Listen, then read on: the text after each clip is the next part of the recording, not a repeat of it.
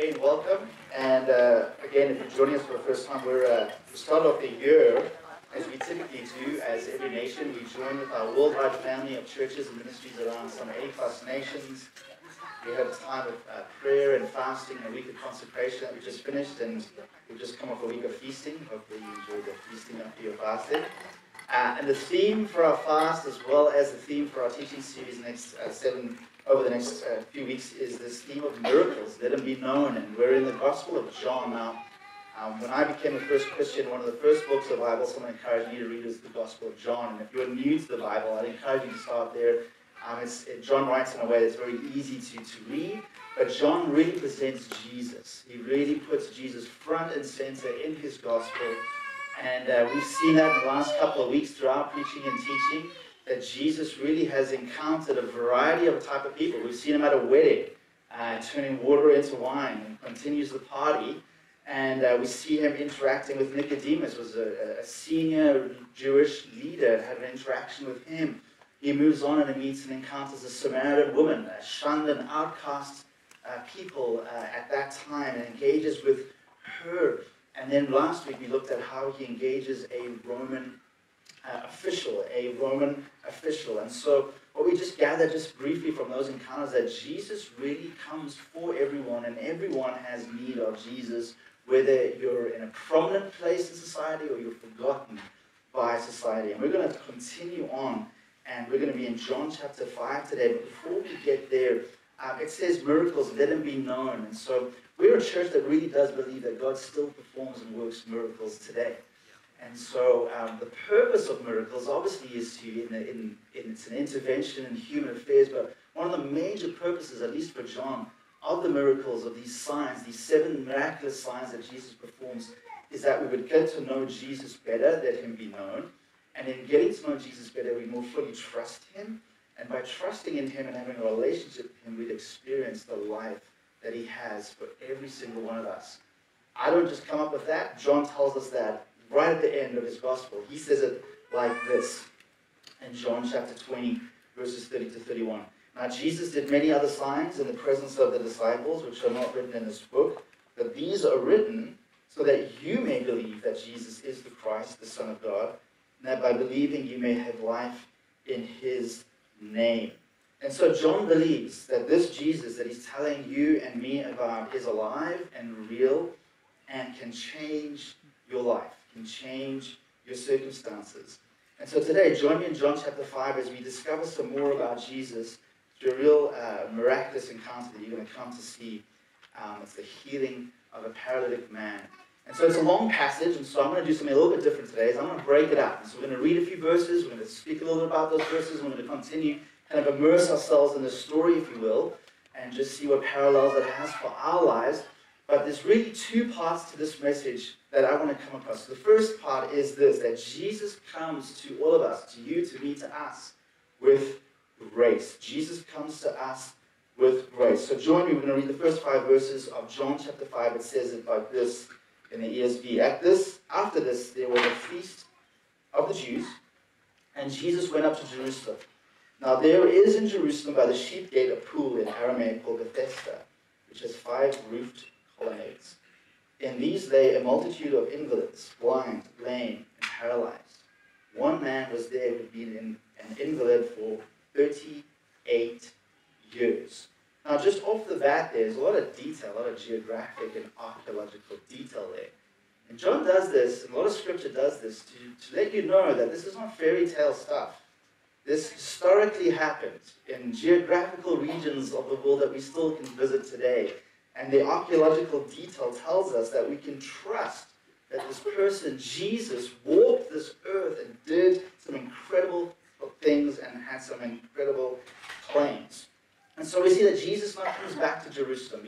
We'd seen him, he'd been in Galilee before this, kind of where he grew up, his own neck of the woods. But he now goes back to arguably the center of the world for the Jewish people, at least in his time. And instead of going to all the prominent places he could have gone to in Jerusalem, he heads to this place called the Pool of Bethesda. Now, Bethesda means house of mercy, kind of rather fitting for Jesus to go there. But what John describes the scene, well, actually I have a little model picture of what this might look like. And so you can see that that pool had been filled with water, and John paints a rather desperate, a rather disparaging picture for us that around these pools, around this particular pool, are many, many people who are sick, invalids, blind, lame, paralyzed.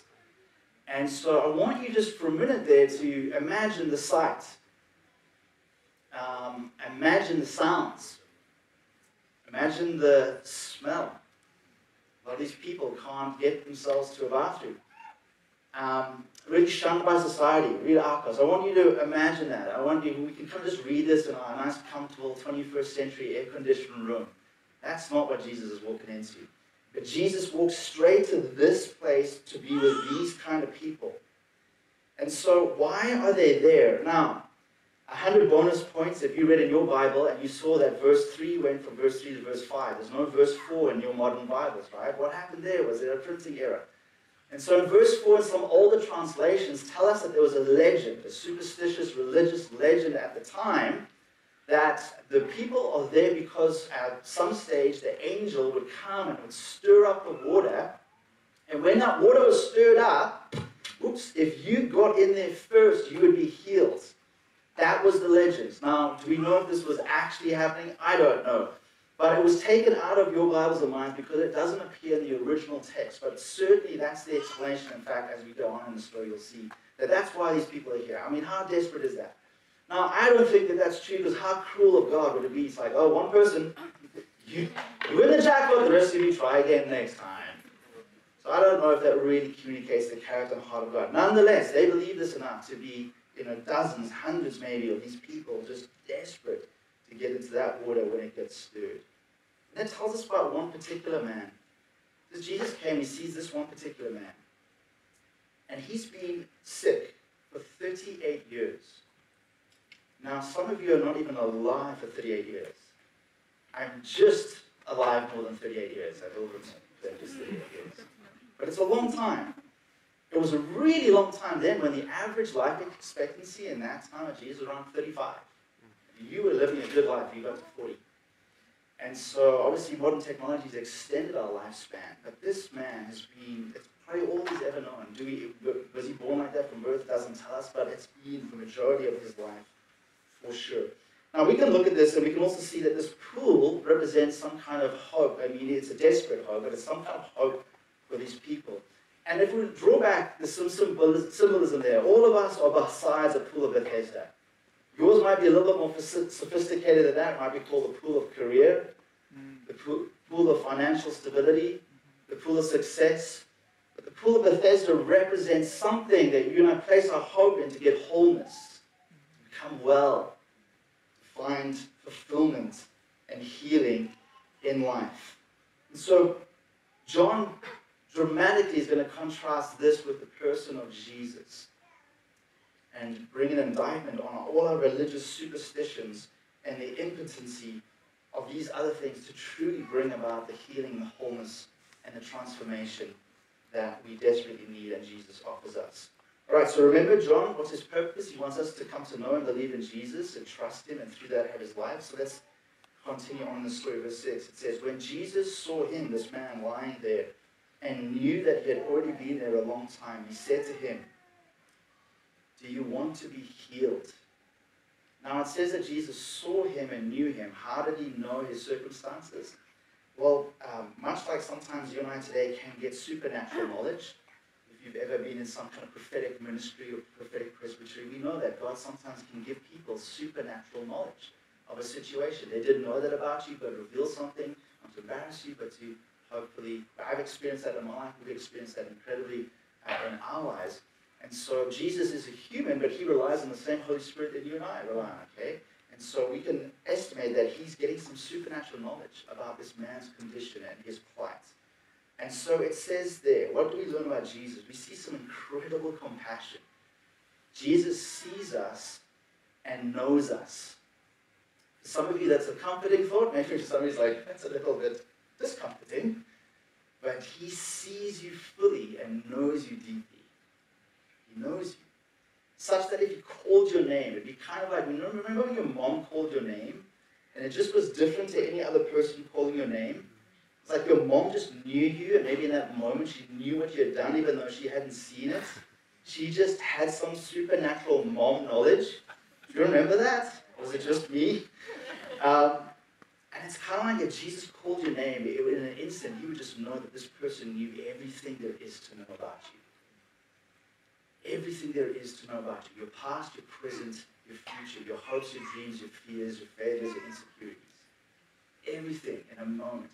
Jesus sees us and knows us. It's kind of like one of my favorite songs, Psalms 139. David talks about how God, you know when I sit down and when I rise up. You discern my thoughts from afar. You search out my path and my lying down. And I'm acquainted with all my ways. Even before word is on my tongue, before, O Lord, you know it altogether. So again, I don't know if that brings you comfort or some discomfort to know God knows everything there is to know about you. You can't fool God, so don't try. He knows our thoughts, our motives, our intentions, our heart. He sees us and knows us and moves towards us. And moves towards this man. Do you know that compassion is single-handedly the most dominant emotion the Gospels tell us about Jesus in his ministry? Over again, you'll read in your Bible, in my Bible, compassion moved Jesus towards people. He was moved with compassion. It's a word like in the original. It's like he was shaken in his innards. Okay, it's like a bit gross, but it's a violent. Just emotion of compassion and empathy for the state of people. And Jesus was moved with compassion towards us, towards this man. Jesus is moved with compassion towards you, your suffering, your situation, your plight. Maybe you don't feel that existentially. Maybe you feel God's done everything but that. God's ignored you, overlooked you. But that's not the case, and it's certainly not the case of what Scripture tells us. And then he asked this man a very peculiar question to ask of a sick person, particularly someone who's been sick for 38 years. Do you want to be healed? Or I like in another translation, do you want to get well? Why do you think Jesus would ask this? Surely this man would want to get well. Surely that's why he's there, by that pool. Why would Jesus ask this? We can speculate. John doesn't tell us specifically, but we can speculate a couple of things. There's probably a few things going on here. Firstly, Jesus is very personal. He wants to have a conversation with this person. He wants to dignify and humanize this man, who's probably been ignored or treated as an outcast or a less than for the full 38 years, maybe more, of his life. But he's also asking a question. Jesus asks us questions, what? To draw something out of us that he already knows.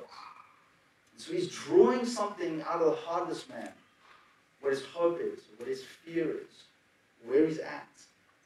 And here's the reality, maybe not in this man's case, but you'll know this well enough. Common sense will tell you that not everyone actually wants to get better. Because to get better means to change. And not everyone wants to change. And for some of these people, sickness had become such a core part of their identity. For them to think otherwise would shake them. Some of them, their livelihood and living is because of their sickness. They depend upon the empathy and compassion of others. And so he comes and, do you want to get well? Do you want to change? Do you really want to change? Your life is going to look very different after this moment. And it's a question we must consider. Do you really want Jesus to change you? Because he'll do a proper, thorough job. And so he comes to us and asks us the same question. Do you really want to get well? You know, want to is a question of desire, isn't it? We're human beings are propelled by desire. Want to precedes how to, right? Now, if you go into your favorite bookstore, or you go into a bookstore, or if you go into your favorite online bookstore, there's a whole massive, it seems every year grows and grows and grows, the self-help section, right? The how-to books. And if you browse there, I mean, it's how-to on everything. How to invest, how to get into cryptocurrency, how to become your best version of yourself, you know, whatever, how to make your own clothes, how to live on $1 for the rest of your life. I don't know what it is out there, but there's some crazy stuff there. And it's really interesting. You can look at all that, right? And you can grab a whole bunch of things that could improve your life. But what's important is not just the how-tos. Do you want to? learn how to live on $1 for the rest of your life? Do you want to make your own clothes? Do you want to learn about investing and the risk of the reward and all that thing? Maybe another example is, imagine you came up to me very excitedly after this sermon, we're in the coffee bar, having a conversation. You say, look, Richard, I want to show you, I want to give you the rundown of how you can become vegan. And I have a meal plan for you. I've got a shopping list for you. I'm going to show you step by step how to become vegan in 7 days. And we're going to have so much fun with this, where it's going to change your life. And in fact, here are all the health benefits. And you rattle off all the health benefits. And here's how it's helping conserve the planet. And it's protecting animals. And you run it all off. And you're just thorough. And you're excited. You're passionate. But the one thing you're missing out, what is it? Do I want to become vegan? The answer is categorically no.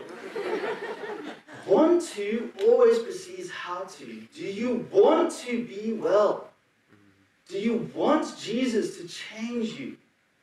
Do you want Jesus to change your marriage, how you parent? Because it's going to require something of you. Do you want him to do the things he wants to do in your life? Let's continue on the story. Verse 7. What does the man answer? The sick man answered him, Sir, I have no one to put me into the pool when the water is stirred up. And while I am going, another steps down before me. Jesus said to him, Get up. Take up your bed and walk. And at once the man was healed. And he took up his bed and walked. Now, that's amazing what just happened there, right? Well, let's quickly look at his response. I mean, it kind of is an awkward response, right? Do you want to get well? Do you want to be healed? It's kind of like a yes or no answer, right? Do you know in the exam paper, you just love those yes or no multiple choice answers? But it was the open-ended question, like, oh my gosh, you could have to write more than one word. And it really is a yes or no answer to Jesus. But what does he do? And it really gives us, again, the question gives us insight, the answer gives us into where he's at. I mean, this guy, one, he shows an element of ignorance. He doesn't know who's standing before him.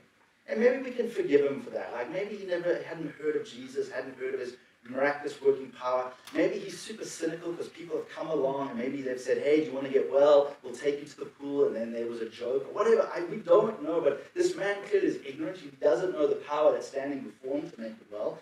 Also, he's helpless. No one can help me. How am I supposed to get the pool? And then thirdly, he's still looking at the pool to heal him. So he has a hope or a misplaced hope. And then that answer is really kind of covers many of our answers. Some of us are ignorant. Some of us are ignorant as the healing and miracle working power of Jesus. Some of us are skeptical about Jesus. Some of us are still figuring out, is this Jesus the real deal? Like, he had some pretty crazy claims. Maybe he was a good teacher, but the Son of God, isn't that a bit of a stretch? And some of us are helpless. You know, sometimes when you've been battling with something, a sickness, an addiction, a pattern of behavior, sometimes it's easier to make peace with it, right? Even though you might hate it in your life, it's easier to kind of surrender to it. And a lot of people are just like, this is how life is going to be.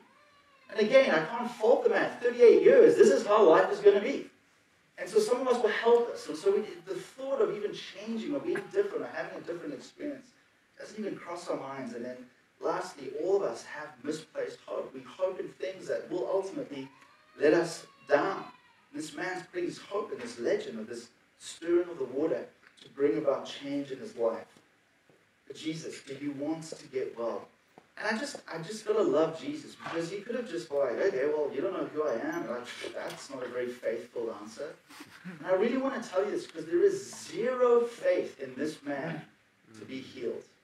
And now some of you have come from teachings of Christianity where it's all about if you just have enough faith, if you just trust God enough faith, why didn't you get the answer? Because you didn't have faith. Why are you sick? Because you didn't have faith. And I want to tell you that faith is important. Gosh, we would see a lot more stuff happen if we actually just believe God a little bit more, right? Can we agree upon that? But can we also agree there is no faith in this man? There is no merit, there's no virtue, there's no righteousness in his character, or at least John doesn't say anything like that says, oh, Jesus endeared towards this man's faith, his righteousness, nothing. This is just an act of sheer grace to a man who's in desperate need, who doesn't even really know who is standing before him. Can that encourage you that maybe you're faithless, but Jesus still comes to you with grace? Jesus still comes to you, and our faith will be important in your journey, and we'll see this in this man's journey. I'm not discounting faith. I just want to tell you, some of you need to be healed from healing. It wasn't because you'd had enough faith. That's not the heart of God, I don't think. And so he heals this man in an instant. So not only do we see Jesus' compassion, we see his tremendous power. He speaks a word, and this man begins to feel something different in his body that he hasn't felt in 38 years. He gets up, he walks. Jesus said, oh, by the way, take up your mat, which is going to be really interesting as the story progresses. I love what Tim Keller says about miracles. He says Jesus' miracles are not just a challenge to our minds, but a promise to our hearts. That the world we all want is coming. Isn't that really what Jesus came? He came to give us, you know, like those movies, you get a trailer, you get a little glimpse of what the movie is about. Then there's some trailers that pretty much you watch the movie if you watch the trailer. Yeah. It's like, oh, I can kind of pretty much see what that movie's about. This is what Jesus came. His mission is to give us a glimpse of what ultimately he's going to do. That in the world that he longs for, that he originally created, that's gone terribly wrong, that he's coming to restore. There is no sickness. There's no lame. There's no blind. There's no paralyzed. There's no bitterness. There's no shortage. There's no economic inequality. There's no injustice. There's no destroying of God's creation, no ecological disasters. There's none of that. That's what he's coming to, and he gives us a glimpse in this moment. And that's what our hearts long for. Our hearts long for a world that's full of that beauty, that justice. And so as the story continues, we see that God sees us, sees you, knows you, and is moved with compassion towards you, so much so that he comes to you with grace. Do you want to get well? Do you want to get better? The second part now moves in, not only does Jesus come to us with grace, but he comes to us with truth. Now, the second part of verse 9 is kind of funny. It says, now that day was the Sabbath. I mean, that's great. That's good to know that that day was a Sabbath. But actually, for John, the whole tension of the story hinges upon this. That this wasn't just a miraculous healing. It was, but it was significant because it happened on a significant day, the Sabbath. Now, assuming some of you maybe have no idea what the Sabbath is, let's talk about the Sabbath. Sabbath was a Saturday, right, in Jewish custom and tradition. It was based upon the fifth commandment. That says you'll work 6 days, but then the seventh day you're not to work. Okay, isn't that a good God right there? Don't work. All right, 6 days you can work. 1 day don't work. Why? Stop working. Rest. Your body needs rest. Your mind needs rest. Your soul needs replenishment. That's my gift to you. Don't. Just enjoy. Just enjoy your family, your friends. You know, cook some good food. Just enjoy that. And so much so that was a great commandment. But by Jesus' time, the Jewish nation and the leaders had gotten so serious about keeping that promise that they had come up with so many laws and bylaws and categories of what constitutes work. There were 39 classes of work with hundreds of bylaws saying what you could and couldn't do on the Sabbath, because their original intention was to take this seriously. But by the time of Jesus, it became an incredible burden. It was complicated. It was confusing. And if you broke one of those commands, you could be stoned to death. The physical stoning, not the other stoning. Right? You've got to clarify that in this day and age of weed consumption. And so one of the laws was the prohibition of carrying anything from one place to the other, like a rolled up mat. Now, you might think that this is archaic. This is actually still today. Many years ago, or about 20 plus years ago, I was an undergrad student at the University of Cape Town. And how many students you enjoyed group work? It's the worst, right? You gotta work with people. People are just the pits sometimes. Right? Why don't they all think and work like me? And I remember one girl, she was in my group, and she was Jewish, and was a practicing Jew. And it was really hard to find out when. So we actually, the only time we could work was on a Saturday. It was the Sabbath, Shabbat for her. And we actually were at her place, but she couldn't do a lot of things. She couldn't turn on the computer, she couldn't turn on the light switch. She had to do all that kind of stuff for her. This is 20 years ago. 25 years ago, okay? here, right now, in this city, if you go to certain parts of our city and you go into condos, they'll have what's called a Sabbath elevator. Shabbat elevator, right? Some of you in those condos, some of you see nodding your heads. What is that elevator? It's an elevator designed for people on the Sabbath, not to be able to push buttons, not to do work. And so again, you can look at that and say, that's ridiculous. This is people who want to take seriously God's word, right? So that's not, sometimes we give the Pharisees a hard time, but their hearts initially were in the right place. It just went horribly wrong and distorted. That's what legalism will do, is we kind of take what God says and we just want to add a bunch of stuff to it. Right? Live holy. Yeah, so you can't listen to this music. You can't watch these things. You can't hang out with these people. It's like, did that say this? No, that was man-made stuff that doesn't bring freedom, it brings bondage. A commentator on this passage says it about the significance of Jesus healing on the Sabbath. It was not Jesus' usual procedure to seek out people to heal. Rather, they came to him. That's the predominant thing, people came to him. There was one exception to this rule when healing was undertaken on the Sabbath. Both the Synoptics and the Gospel of John stress that Jesus deliberately sought out opportunities to heal on the Sabbath. Now, some of you like this aspect about Jesus, because it's kind of like he's wanting to provoke people. And some of you like to provoke people. I want to get up in your business. And he's getting up in the religious authorities' business. Why? Because he loves them.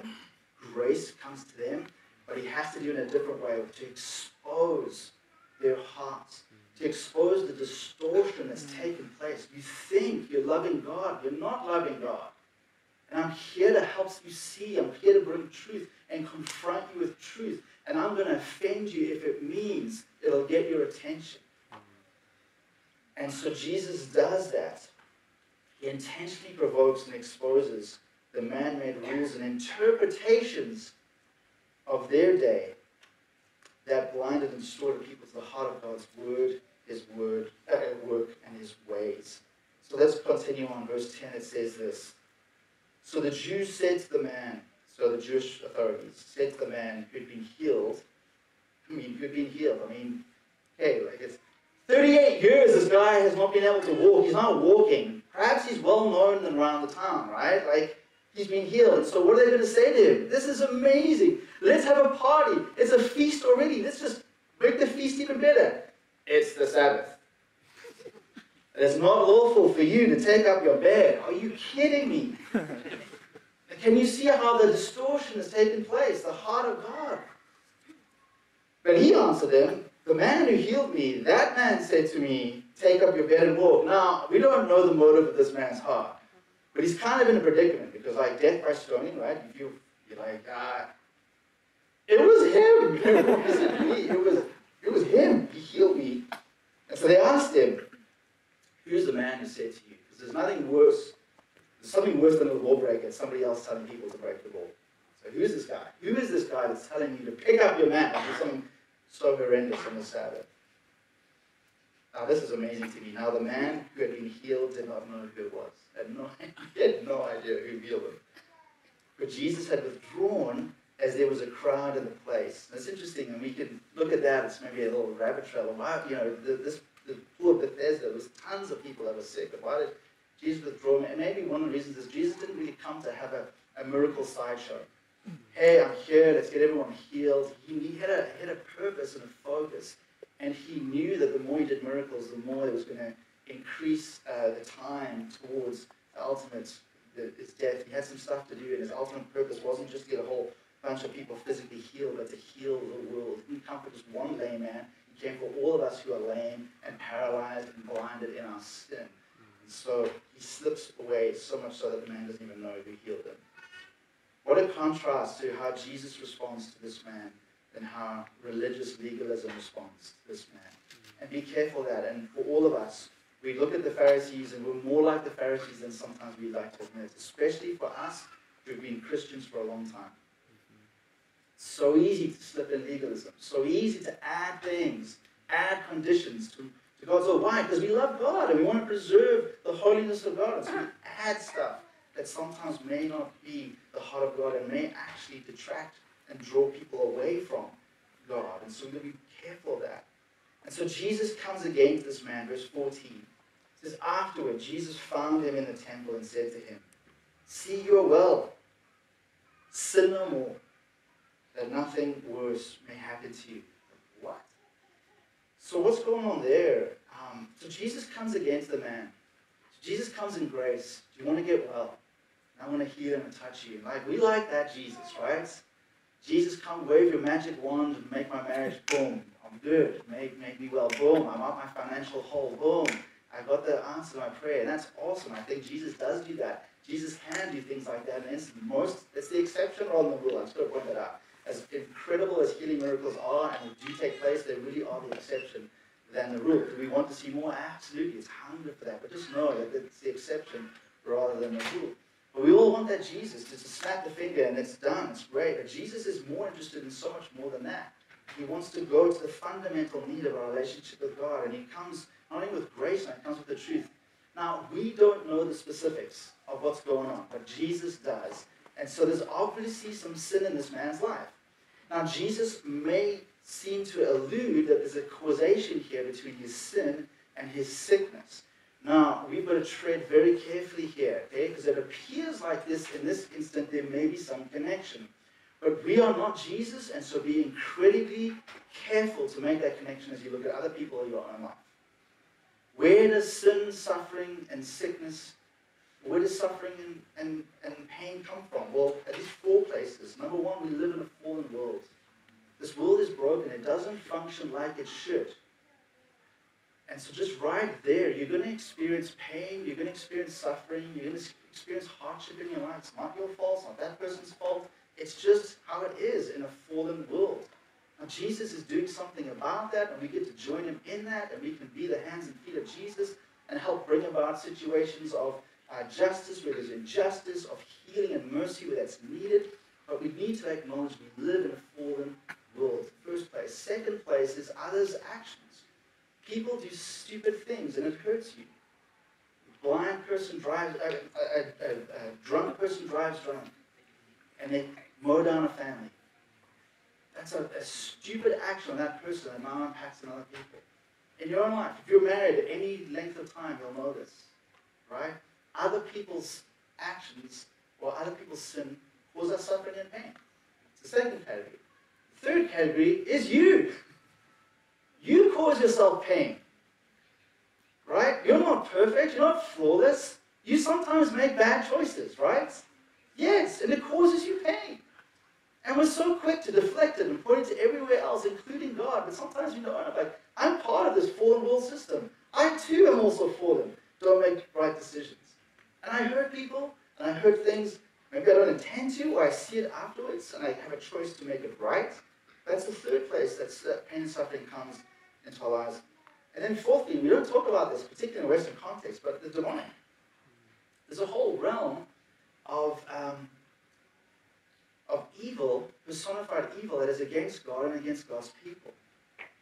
Now, I think it's something around 20% of the healings that Jesus performed in the Gospels also involves some kind of deliverance, demonic deliverance. And so it's significant to say that sometimes there is demonic influence in our lives that causes us pain and our suffering.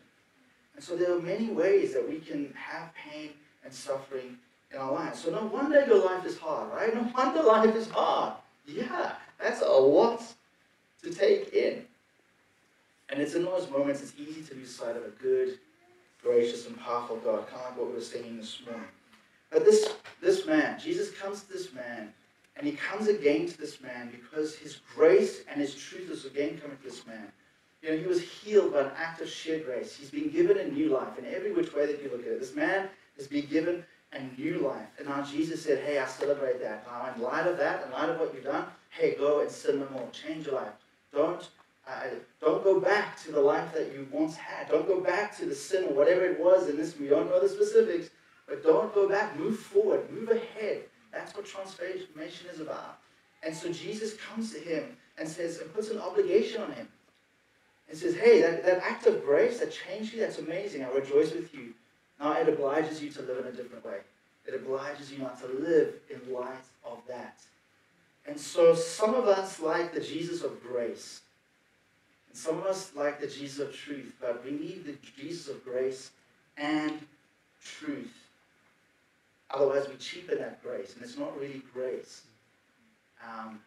So Jesus comes to him and tells him some strong truth.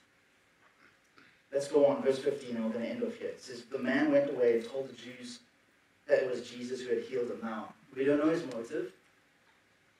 Some people think he's malicious. He's outing Jesus. Again, we don't know his motive. At worst, it's malicious. At best, it's just stupid. It's just dumb, right? Because now, this puts a target on Jesus' back. In fact, it says, and this is why the Jews were persecuting Jesus, because he was doing these things on the Sabbath. But Jesus answered them, my Father is working until now, and I am working. This was why the Jews were seeking all the more to kill him, because not only was he breaking the Sabbath, this is verse 18, but he was even calling God his own Father, making him equal with God. In other words, Jesus was clearly identifying himself with God. Some of us think, well, Jesus was a great teacher, a great prophet, an incredible activist, we should be more like Jesus, turn the other cheek, that's all that good stuff. But Jesus being God, no, that's what we've told, that's what we put on Jesus. He never claimed that. It can't be more clear in this, we just read that Jesus provoked the religious authorities by saying, my Father's working, I'm working. You know that the Father doesn't take it. He's working on the Sabbath, and so if he's working, I'm working. And that's what got him in trouble. That's what got him to the cross, is that he claimed to be God. And that was blasphemy to the Jewish authorities. They couldn't see that he truly was God in the flesh standing before him. And so many people today struggle with that truth as well. Many people like the idea of Jesus being a healer, like the idea of Jesus being gracious, like the idea of Jesus kind of fixing the problem that's in my life, but now telling me how to live, telling me how to walk out life, that's a little bit of a stretch, right? And so God comes to us with grace, and he also comes to us with truth, and both are needed to make us fully well. There's more at stake than just this physical man's healing. God wants to transform him at the core of who he is. And it's the same with you and I. He wants to transform us at the core of who we are. Now, grace and truth are distinct, but they're inseparable. Right? It's not really grace if there's no truth. There's not really truth if there's no grace in it. John 1:14 tells us that Jesus came from the Father and he was full of grace and truth. It tells us he was full of grace and truth. Not grace on Monday, Tuesday, Wednesday, and then Thursday, Friday, Saturday we get truth. Not like half grace, half truth, 80% truth, 20% grace, full truth. Guess what he wants in us? Full grace, full truth. He wants us to be a people full of grace and truth as we follow in the footsteps of Jesus. Now, some of you are grace people. You like the idea of God being kind. You love this story, at least the first half of the story. God's forgiving. He comes to the outcasts. He shuns the religious leaders. I love that. He's understanding, but he doesn't place demands on this man. Just get up and walk, or live your life, live your best life. Here we go. You go on your way. I love you. Peace, all the shalom, all the thing. Slips out the audience, doesn't want to be seen. Like, we love that. God is love. You love God is love. And all that's true, but it's not the full truth. You tend to resist God's truth. Some of you are truth people. You like the idea of God confronting, getting up in the religious authorities' face. You like the idea of justice. You like the idea of things being black and white. Who's in and who's out. God is righteous, right? You like that, and you tend to resist God's grace. And we need both. Without the other, both have their dangers and distortions, right? It's not grace or truth. It's not grace, then truth. It's not truth, then grace. It's grace and truth. So we desperately need grace in our lives. You desperately need grace in your life. I desperately need grace in my life. We desperately need to hear Jesus' words to us. Do you want to be well? That's grace coming to you. Maybe you didn't earn it. Maybe your life's a mess. Maybe your marriage is a mess. Maybe you regret. Maybe you have 38 years of regret. But it's still not too late for you, for me. Doesn't matter how lame you've been in your life, how blind or paralyzed you've been in your life. It doesn't matter. Do you want to be well? That's Jesus' gracious offer to you and I today. But we also need truth. You need to hear truth. I need to hear truth. We all need to hear Jesus' word. Go and sin no more. Go and sin no more. Live in light of grace. Live in light of the gracious gift that God has given us in Jesus. Let grace empower and transform us to live a life that aligns with truth. We need grace. We need truth. We need Jesus. And in Jesus we have fullness of grace and fullness of truth. I invite us to pray and come before God. We're going to go back in song of worship. But I want us to respond to Him in this moment. And so, Father, we are incredibly grateful that you are a God full of grace and full of truth. And we see that in Jesus.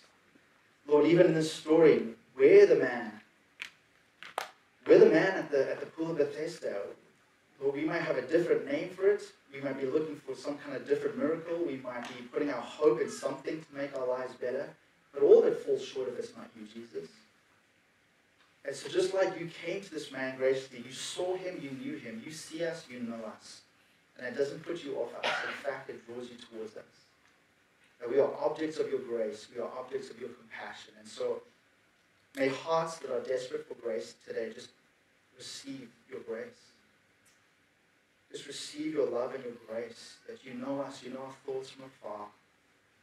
You know our past.